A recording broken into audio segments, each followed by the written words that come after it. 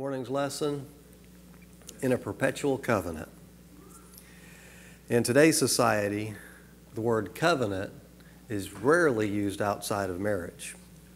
The entire idea of covenant is a foreign concept in our culture. Even the marriage covenant is misunderstood. A covenant is not a contract. When Wendy and I signed the paperwork on our house, the representative from the title company told us that each paper we had to sign represented a way that previous borrowers or lenders had cheated the other party. And as a result, more paperwork had to be created to ensure that it was understood that these things were not acceptable. A contract is designed to protect both parties from each other, since both are making the agreement in hopes of receiving more than they're willing to give.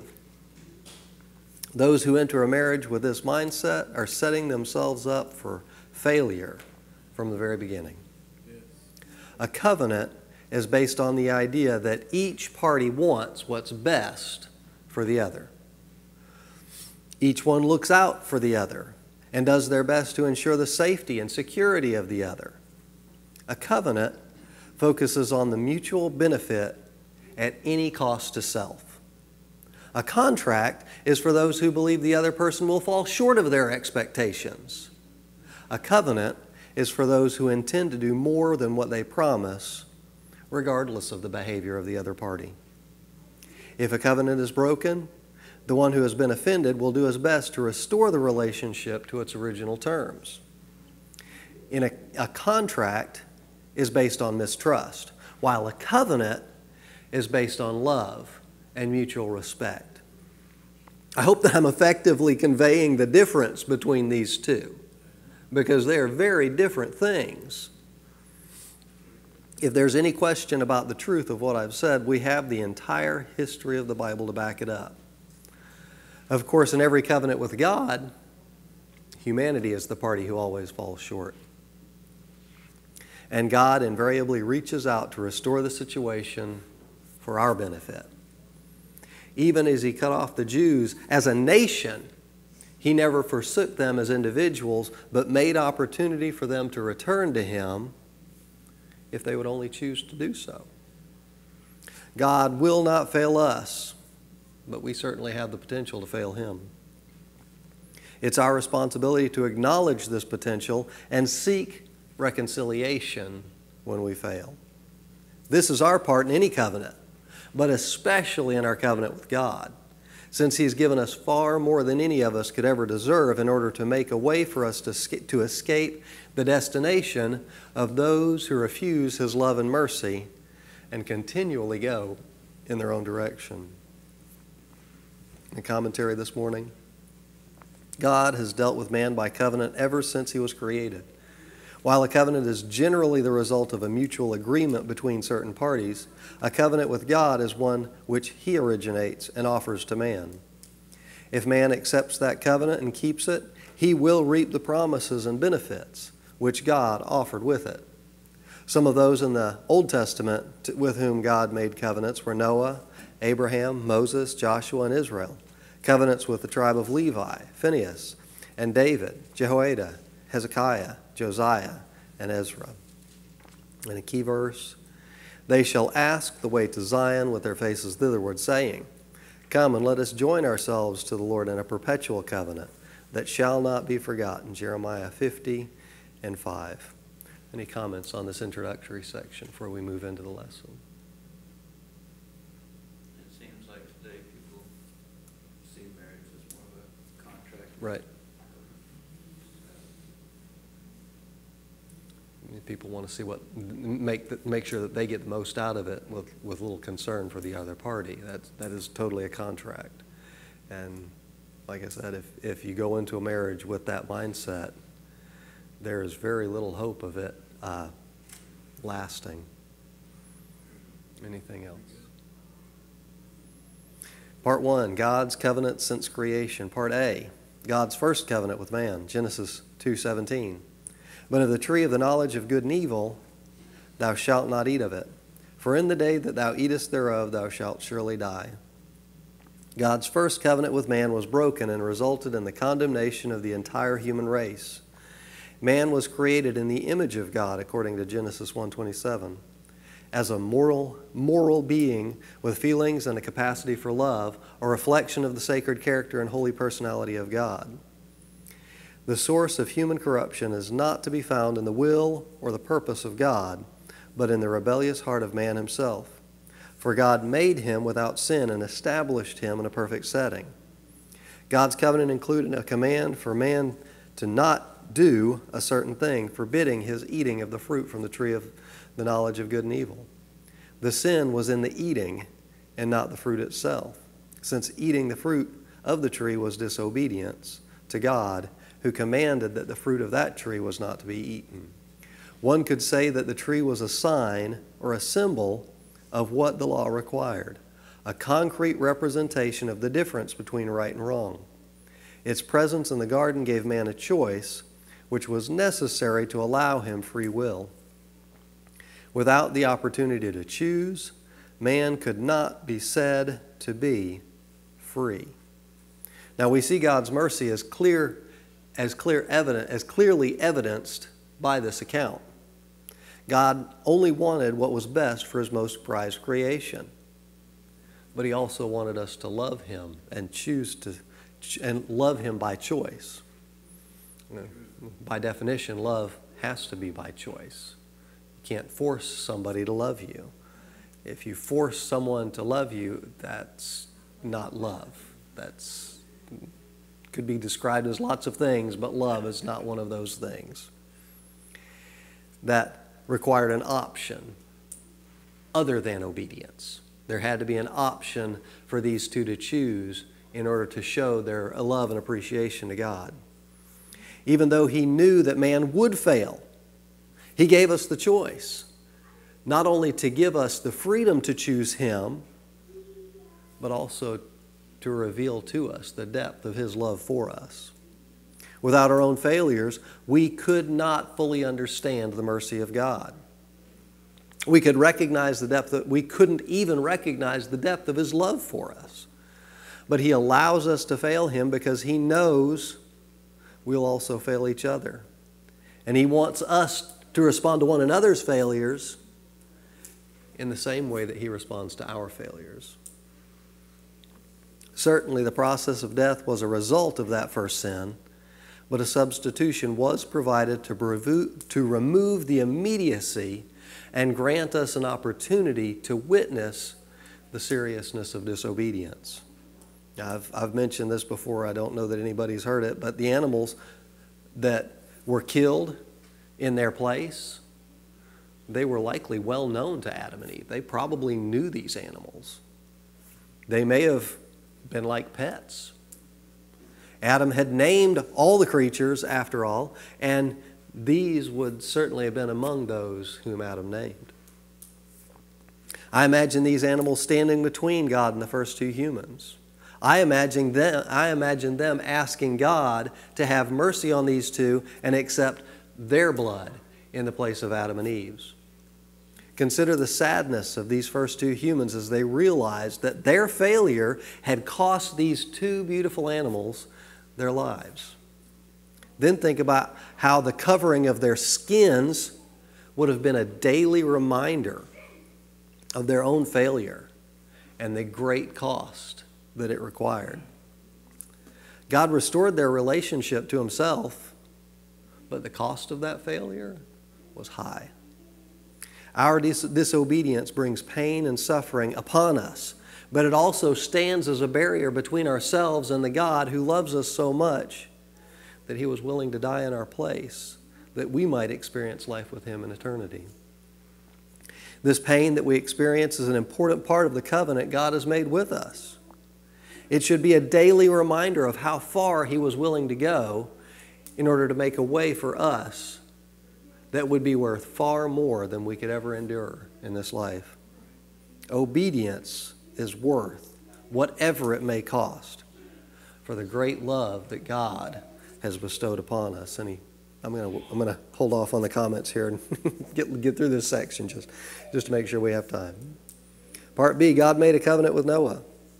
Genesis 9:13, I do set my bow in the cloud, and it shall be for a token of a covenant between me and the earth. Following the abating of the flood and the departure from the ark, Noah built an altar for sacrifice, and God said to Noah, and I will establish my covenant with you. Neither shall all flesh be cut off any more by the waters of a flood, neither shall there be any more be a flood to destroy the earth. Genesis 9:11. God takes the initiative and declares his purpose of mercy and grace to the inhabitants of the world. In addition to this, we read in Genesis 8:21 that God removed the curse on the ground which had been initiated at the time of the fall. We often overlook this fact.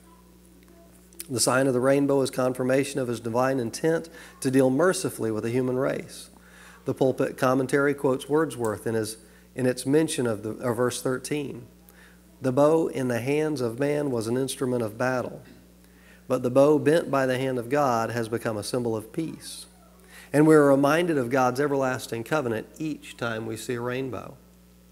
That God initiates the covenant is evident by his mercy and grace, since there's nothing that can force him to enter into a covenant relationship with man. He spoke to Abraham as Yahweh, the covenant God who initiates and fulfills the covenants which he has made. When Abraham was old, God spoke to him. And when Abraham was 90 years old and 9, the Lord appeared to Abram and said unto him, I am the Almighty God. Walk before me and be thou perfect, and I will make my covenant between me and thee, and will multiply thee exceedingly. This is my covenant which ye shall keep, between me and you and thy seed after thee. Every man child among you shall be circumcised. Genesis 17:1, 2, and 10. As a sign of the covenant that God had with Abraham and his seed, the rite of circumcision was instituted. It denoted separation unto God, purity in him, possession by him, and was a sign of the people's commitment to him. Now, each time a covenant was instituted or renewed, it was a reminder of God's great love for all humanity. Whenever trials came upon man in the Old Testament, it was a reminder of our human tendency toward failure and an indication of what we can expect as a result of our own disobedience. God rarely actually has to punish us. The simple outcome of our own selfish will is the cause of most of the heartache among humanity. God doesn't have to do that. We do that to ourselves by ignoring his will. For the most part, if God has told us to do something a certain way, it's because he knows what will happen if we don't. Not because he's waiting to put some kind of pain on us, but because he understands the end result of our actions, of our words, of our behavior.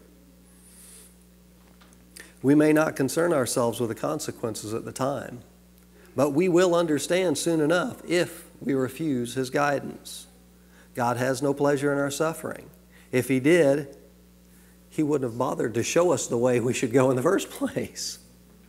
He would just let us figure it out on our own.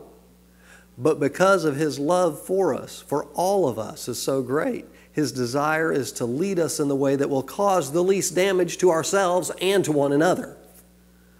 This is what he does to show us that he is sincere in fulfilling his portion of the covenant. In part C, Israel and God's covenant, Exodus 24, 3, 7, and 8. And when she could no longer hide him, she took for him an ark of bulrushes and daubed it with slime and with pitch, and put the child therein, and she laid it in the flags by the river's brink. Then said his sister to Pharaoh's daughter, Shall I go and call to thee a nurse of the Hebrew women, that she may nurse the child for thee? And Pharaoh's daughter said to her, Go. And the maid went and called the child's mother. Of course, we're talking about Moses here, if there's any question. In Exodus 18, we note the wisdom of Jethro, who advised Moses of the system of government that would relieve Moses of much of the work of governing the people. Jethro further advised Moses to deal with the Godward part of the government, serving as mediator and returning the words of the Lord to the people concerning the way wherein they must walk and the work they must do, Exodus 18 and 20. Excuse me. The Lord spoke to Moses at Sinai, Thus shalt thou say to the house of Jacob, and tell the children of Israel, Now therefore, If you will obey my voice indeed and keep my covenant, then ye shall be a peculiar treasure unto me above all people. For the earth is mine, and ye shall be unto me a kingdom of priests and an holy nation. These are the words which thou shalt speak unto the children of Israel. Exodus 19, 3, 5, and 6. And he took the book of the covenant and read it in the audience of the people. And they said, All that the Lord hath said we will do and be obedient. And Moses took the blood and sprinkled it on the people and said, Behold, the blood of the covenant which the Lord hath made with you concerning all these words. Exodus 24, 7 and 8. This covenant was entered into by each individual who pledged himself to be faithful to those things which God had spoken through Moses. I just pause here for a second. I don't have this in my notes, but as I was reading, I realized. It says, and Moses took the blood and sprinkled it on the people. Part of a biblical covenant was something that we don't read a lot about, but part of this covenant practice in the Old Testament was you would kill several animals, literally cut them in half, put one half on either side, and make a pathway in between them. And each member of the covenant, I think Abraham, there's a portion where God made the covenant with Abraham, and he went into a deep sleep. We see this as what happened, and it's not explained as such, but this is what makes a covenant. And each party of the covenant would walk down the path in between the midst of these slaughtered animals and say, basically, if I don't do what I say, may this be done to me. So that's when Moses says he took the blood of the covenant, blood and sprinkled it on the people, that's what he's talking about. That blood may be unto me if I don't do these things. So when they said, all the Lord hath said we will do and be obedient, they were saying, if we don't, this blood that you're sprinkling on us, it's going to end up being our blood. And we see that that's pretty much what happened when they continually failed to recognize God's will. Now the blood was a reminder to them of the seriousness of the covenant with God that they were entering into. It showed the price for disobedience was death. The sacrificial system that would be instituted should have stood as a daily reminder of God's mercy and the high price of disobedience. God's love for his people was so great that he did not want their human predisposition towards sin to destroy them. He did everything short of forcing obedience to uphold his part of the covenant. We tell children not to run with scissors, not to touch the hot stove, not to play in traffic, not to eat too many sweets. We tell them to do their homework, to eat their vegetables, to do their chores, to bathe regularly. Why do we do this? Because having more experience in these matters, we know what's likely to happen if they disobey. Are we mean for giving children these instructions? Are we to blame if they get hurt or become unhealthy or fail a test, etc., because we've given them these instructions? No. Those are just some of the results, the immediate results of disobedience in these situations. We didn't cause the pain. We didn't cause the failure. We warned the children what would happen if they didn't obey. And the pain, the failure, the difficulty was a direct result of their disobedience. It wasn't punishment. If we know these things concerning children, how much more should we be not just willing, but hungry to seek out the will of God and do it in all things, understanding the eternal benefits that obedience holds. I think if you run with scissors, you might not fall and stab yourself. That's pretty nice. If you don't touch the hot stove, you won't get burned. If you do your homework and study, you might not fail that test.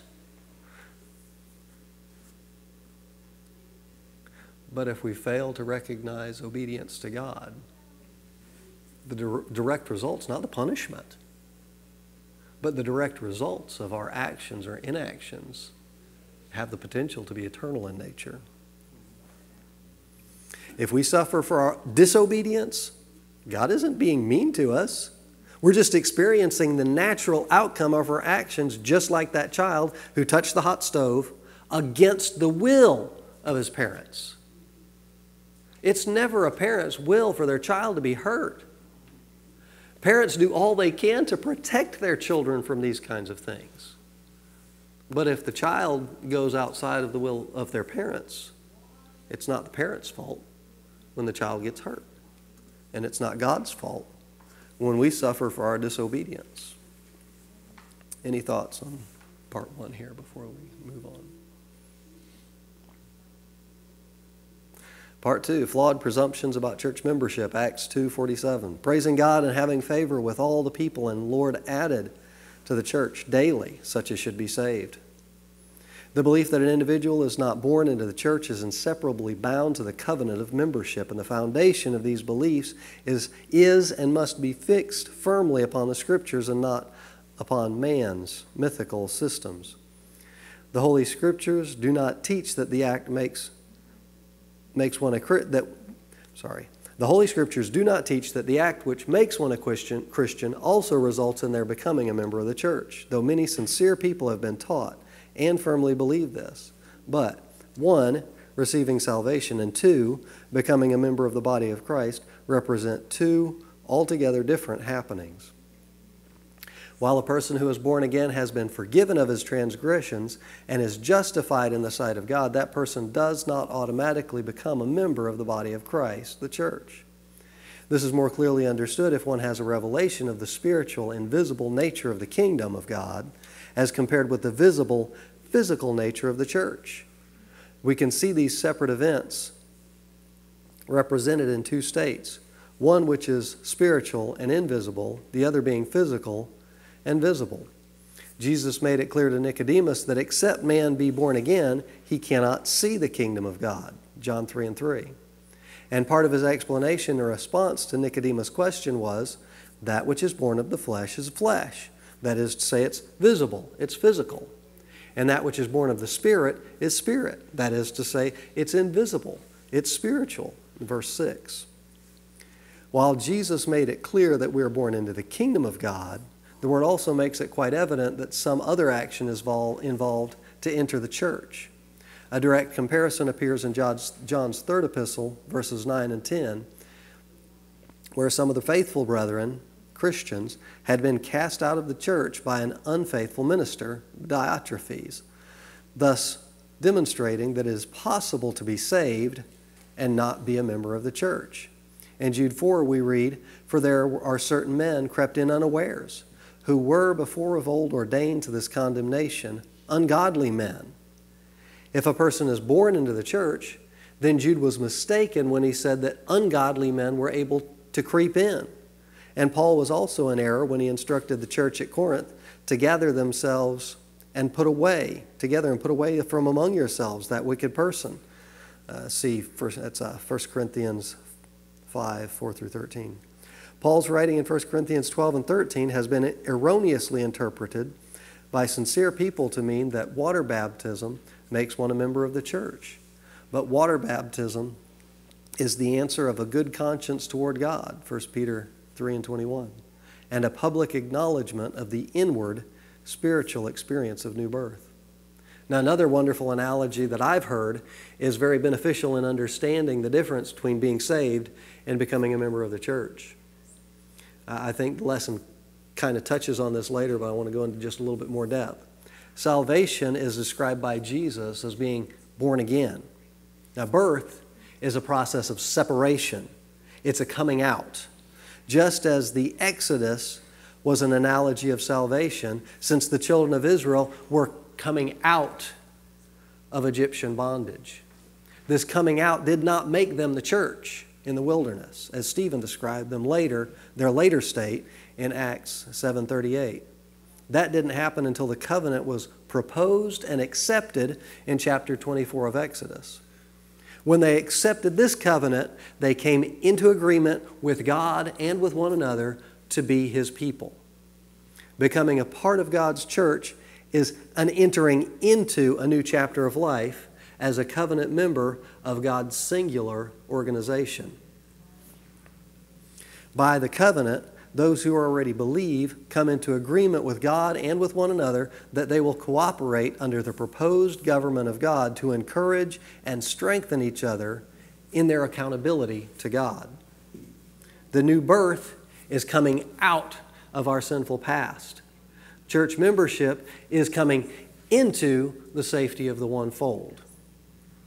This is how Jesus was able to say in John 10:16, "And other sheep I have, which are not of this fold. Them also I must bring in.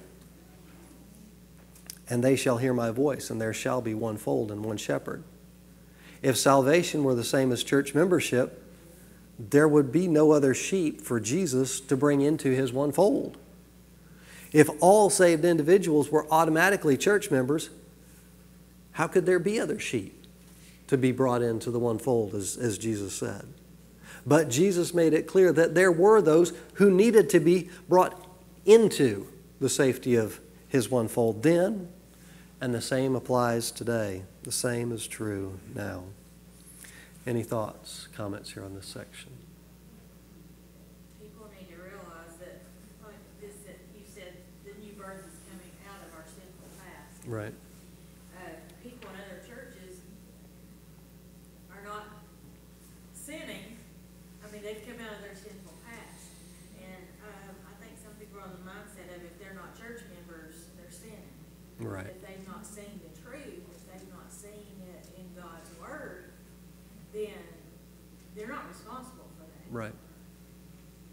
And later on, it says those that will come in too. Right. We could probably, and we probably do, hurt other people by, when they're not ready and saying that they need to be ready, or they're sinning, or they're not obeying God for not Being members of the church. being members of the church. It could actually hurt them or that they're saints in their own way right now.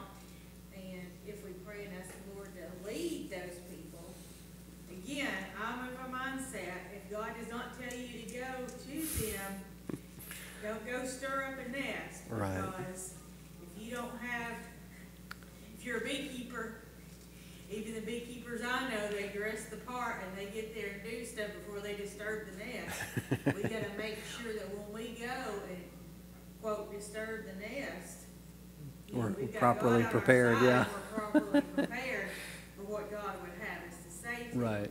But we have to realize that there are people out there that are saved. Absolutely. That are serving the Lord the best way they know and Right. what they've seen in Scripture and been taught. Mm-hmm. And in time, God will lead those true sheep Mm-hmm. to the church. And just like we've got sheep in the church now that are not true sheep, Mm-hmm. it works both ways. Yes. Yes, indeed. And it could be somebody that's put on the face of a sheep who's really together. Right. And I believe God allows those people in. The devil sends them, God allows them in for whatever purpose that they serve for a moment. Mm-hmm. But we have to always keep in mind, keep that an open thing. There's Absolutely. so many people that say, oh, well, they're wearing jewelry now, they're doing this, they're doing that. We've got to look to the Lord, and when the Lord reveals things to different people, that's We're responsible. that's when in their life that they need to do whatever God tells them to do. And Right. not, Mm-hmm. cause more havoc We're- or cause more problems, but realize these people are serving the Lord. We're responsible for what we know. And there are many, I guarantee there are many out there today in churches all over this town who are hungry for the truth, and they haven't received the fullness of it yet. But they will. It's our responsibility as Christians and as members of the Church of God to allow God the freedom to work through us as He will. As Wendy said, we have the potential to destroy future church members before they even become members by our behavior. And it's our responsibility to recognize the will of God and not to condone sin. It's never our God's will for us to condone sin, but it is God's will for us to recognize that there are those who don't have the fullness of that revelation. When Peter acknowledged Jesus as the Christ, the Son of the living God, how did he come by that knowledge? Was it something somebody told him? It was divine revelation. That's how we all grow. Sometimes we have the potential to be a part of that divine revelation. It's my deepest and most sincere desire as a teacher to stir up divine influence. Not that I have the power, but maybe God will give me something to say that will spark something in the heart and mind of somebody that will inspire them to have a deeper knowledge of the Word of God. That's what we need to pray for as both saved individuals and as church members. For God to give us the wisdom to know what to say, how to say it, who to say it to, when to say it, and when to keep our mouth shut. Because speaking the truth is just as important as keeping our mouth shut, depending on the situation and the individuals involved. Yes?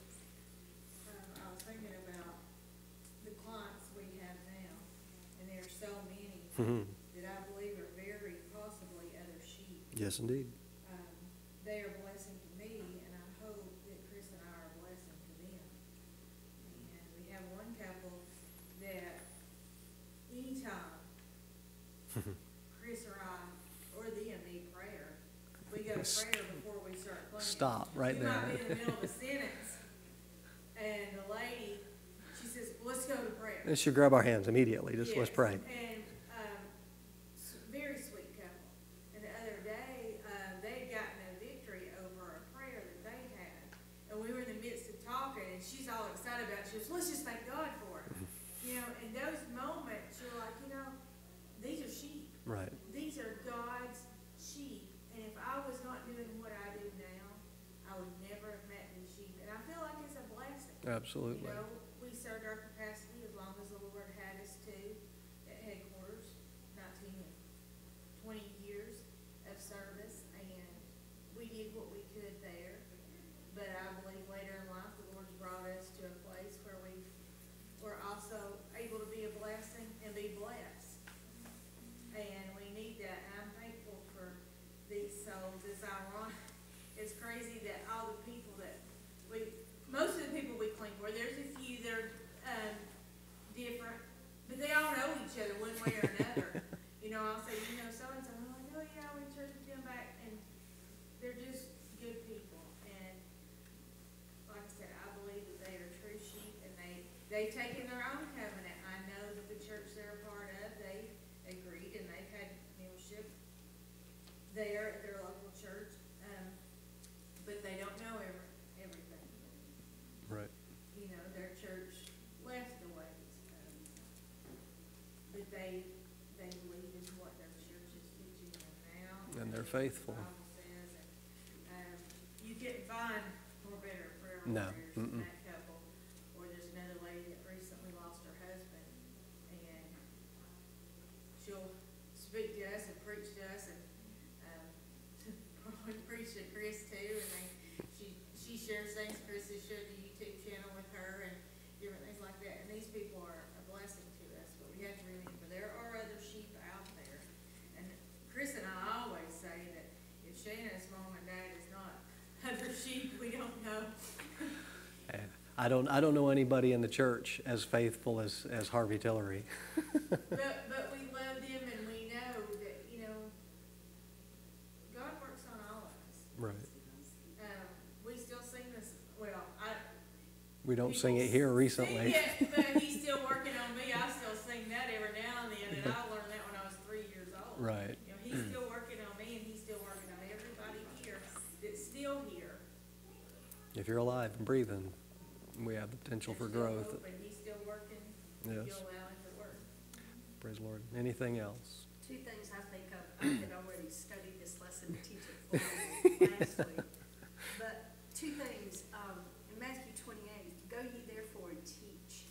Teach. That first teach goes back in the dictionary to mean to disciple. Right, exactly. And what you're talking about, Brother Kryss, is part of that discipling. Yes. Know when to speak. Right. Know when to teach, know when to preach, know when to just be there. Mm-hmm. And that is part of our commission Right. as the church to do. We've got, the only way we can do that is to learn it for ourselves, and God give it to Right. us divinely. Absolutely. That is what we are to do. And then the other thing I think about so often, we deal, like you all do, with a lot of precious saints. Right. I'll call them Yeah, saints. absolutely. They're not a sinner, they're a saint, but Right. they're not in the church. Right. But if we both continue to go down the same path in the Word of God, looking for truth, and honestly walking before the Lord, we're both going to end up in the same place. Right. At the same spot. Right. We're both going to end up under the covenant that we need to be before God. I really appreciate what you said. Sometimes the most important thing, that sometimes the best thing we can do is simply listen.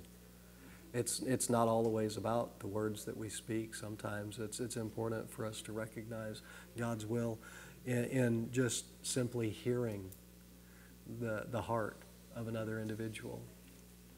And if nothing else, taking what we hear to God. So we don't always have all the answers. I want to always have all the answers. I want to, but I know I don't. And so sometimes it's just my responsibility as a teacher to listen, because sometimes listening to those who are in the congregation, I receive a far greater knowledge, far greater inspiration, far greater divine revelation by teaching, because of what I receive as a teacher from those I'm trying to inspire. Yes. One more thought. You always say, you shall know them by their fruit. Of course, that's what the Bible says, but you say that In the church, out of the church. It In don't, the church, out of the church. know them by their fruit. You can learn people by the fruit that Yes. they give. Yes. Learn the bad of people and their fruit. There was a lady the other day I was at Taco Bell, and she was furious over her order. I mean, absolutely furious, and used so many words that, and she just threw it all out on the counter. It was just having like a breakdown over her Taco Bell. And I've been upset when they put lettuce on my thing, but I don't think I've ever been, But you know them by their fruit, and I didn't know this lady from anybody, but I thought, this poor lady has some issues that are not, this goes beyond Taco Bell, Yeah. Yep. And you see people that are sweet and then they'll take on whatever, oh, that's okay, it's my order that, but you see different people's fruit all the time. And of course, only God can judge that fruit, but you can tell when someone's really wanting to do the best they can in the fruit that they, produce. And I want to always produce good Right. fruit. Even if they put lettuce on my Taco Bell, I want to have the best, because other people are watching. Yeah. I was watching her, and she was wanting me to agree with her. I guess she was trying to get a posse together. And so, but Not me. sometimes, I'll be nice and talk to people, but I just couldn't that day. I Yeah. was like, the Lord just kept my mouth shut. I was like, and so, but we know people by their fruit. Yeah, that's wonderful. I believe you were at Captain D's. Yeah, that's what it reminded me. I thought I was sitting here thinking, I bet Christine's thinking about that. She was dealing with an individual who was very, very. Was it you or was it your sister? Was my sister. Okay, Elaine was dealing with a very unpleasant individual at Captain D's. Was it the manager who came up? Yeah, supervisor. Supervisor? Like Wendy said, this individual was quite upset with her issue, whatever it was. And it was a Sunday afternoon, and the supervisor came up and asked, and I'm supervisor, it's a very Christian spirit you're showing. Would you mind telling me what church you're a member of? That was the end of the argument.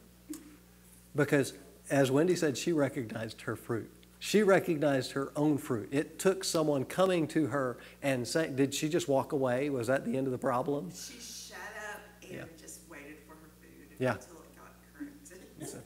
So we need to be careful. But sinners can recognize That's fruit too. that's the problem. I'm not sure that supervisor was a Christian. I don't know. But whether they were or not, they recognized the fruit. The Bible doesn't say Christians will know you by your fruit. That's exactly right. It's people. Ye shall be known by your fruit. Whoever. She didn't exactly say a member of what church. Yeah, but- She said you're showing a. Oh yeah, that's she right. said That's right. You're showing a wonderful Christian loving attitude. Yeah. Could you tell me what church you go to? Okay. So That's, that really is. we. You know, what I've noticed is when you say bless you, have a good day or something to them, or you say something that's in reference to God, they literally turn around and look at you like, did she just say that? And then it's like they literally are numb. Mhm. We've had some disrespectful people at the shoe department together. Oh yeah, So, I'm sure. I've told one time when I had some shoes thrown at me, some boots. Oh my goodness. They walked out Wow. the door and then they walked back in the door and they threw them at us and was like, stick the boots up here. And I was like, hold up, wait a minute. There's no respect that way, sir. Come on now. That's very disrespectful. And that makes me think I should Goodness. have said, what? What church? Where do you go to church? That's a little bit ugly right there. What church do you go to? But I don't even work there. Praise the Lord. Yes, thank God. Part 3. Let's see if I can get through this and maybe have a few more comments at the end. I'm not going to read this whole section. I hope everybody's read their Sunday school lessons. Good stuff in here. I will read the scripture, section scripture. Part 3, similarities of marriage, vow, and church covenant. Isaiah 62:5. For as a young man marrieth a virgin, so shall thy sons marry thee. And as the bridegroom rejoiceth over the bride, so shall thy God rejoice over thee. I'm just going to read this very last sentence. The new convert is born into the kingdom, but by a separate act, the word covenant, the new convert is added to the church. This coming together needs to be understood in light of the definition of covenant as described in the introduction part of this lesson. We are in no danger of being double-crossed by God.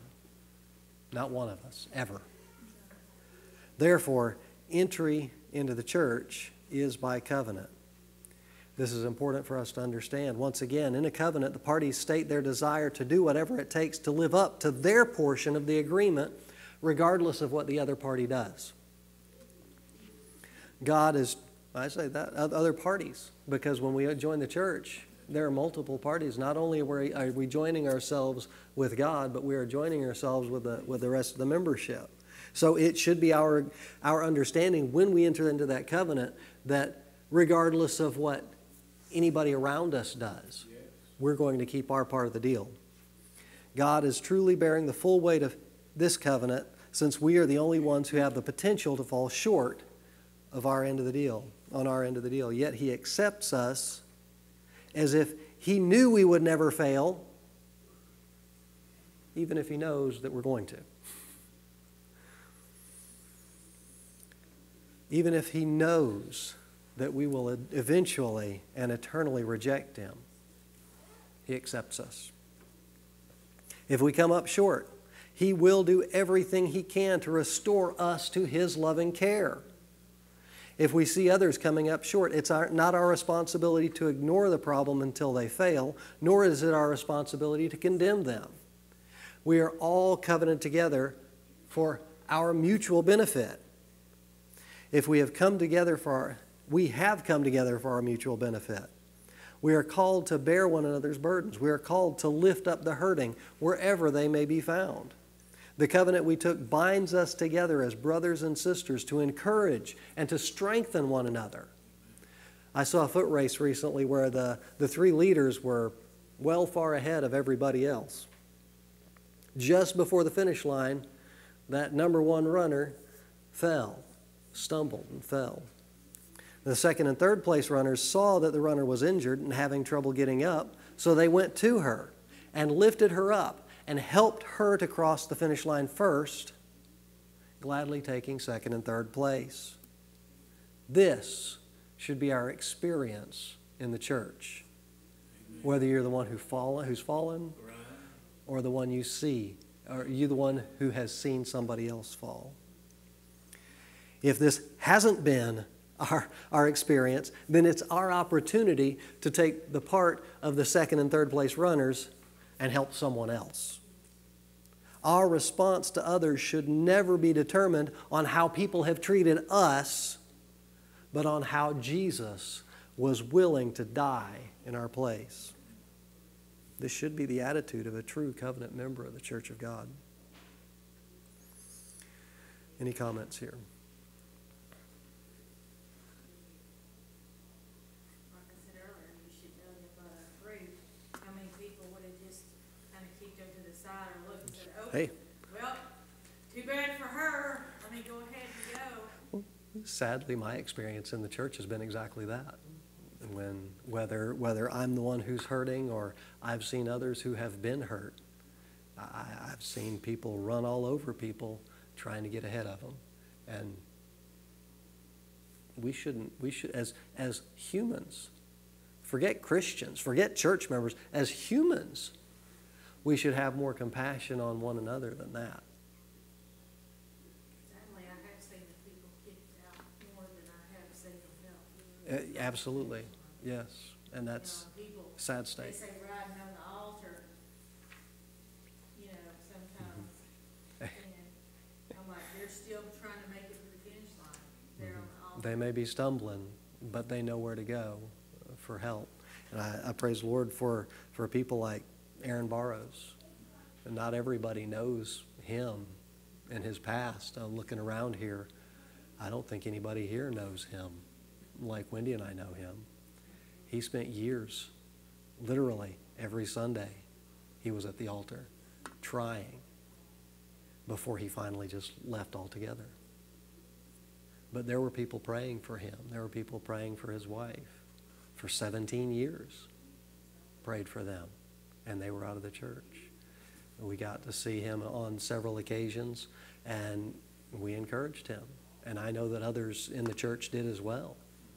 I know he came to headquarters on many occasions, just covered in tattoos and crying because he knew where he needed to be, and he just couldn't get back. And I remember him coming back. And since then, he's been one of the most faithful and sincere servants of God that I've known in my entire life. We can't give up on people. We can't just push them aside. We can't ignore their hurt. If we see someone hurting, we don't need to condemn them because we see fruit that's not becoming of an individual. We need to lift them up and help them. That's part of that stumbling in that race. That's part of that stumbling that we are all potential to be a part of as humans. We may not even recognize our own stumblings. Oftentimes we don't. That's the power of the enemy. He wants to deceive us. I read recently, and I posted on Facebook, it's far easier to deceive people than it is to convince them that they've been deceived. I couldn't find an individual who actually said that. I couldn't find where that source for that quote, but I don't think anything's ever been said that's more true of the state of humanity. It's easy for us to be deceived. Look at the political world. I'm not talking about one or the other. I'm talking about the political world, all of them, every one of them. It's not their desire to fulfill our wishes, regardless of who they are. It's their desire to deceive us long enough to get that position that they want. That's all they care about. It doesn't matter. And when we see that in our leadership, we have a tendency to follow suit. And we see that going on in our nation today. We see that same kind of behavior. We're talking about covenants here. And that covenant that we took with God to be a part of this church. We need to understand God's got his part taken care of. He's going to be the one who picks us up no matter what. But we have to be willing to be lifted. We have to be willing to recognize that we have fallen, because a lot of time people don't even recognize that they've come short in their own eyes. They can't see it. But it's our responsibility to help them because we've covenanted together with one another to be the church of God. That doesn't mean, and when Paul says we're in a race, that doesn't mean that we're to shove each other out of the way to get to first place. That I was talking about, those 3 girls running across the finish line, helping first place. That's what it means to run the race. It's not important who comes in first, because fact of the matter is that first place finish, that's long ago. The race for them is long over. Adam, Eve, all those hundreds of millions of billions of people who have gone before us in this world and made it, they finished the race ahead of us. And if we're looking at it from the world's perspective, they've already won. What's the point in us trying? But this race isn't about, this is more like a marathon. It doesn't matter who comes in first. You come in first, excellent. It's what's important is that you finish. You finish the race. You cross that finish line. Don't take a detour somewhere else. That's what's important. And as covenant members of the Church of God, it's our responsibility to be a blessing one to another and encourage one another and strengthen one another so that we can all finish this race together.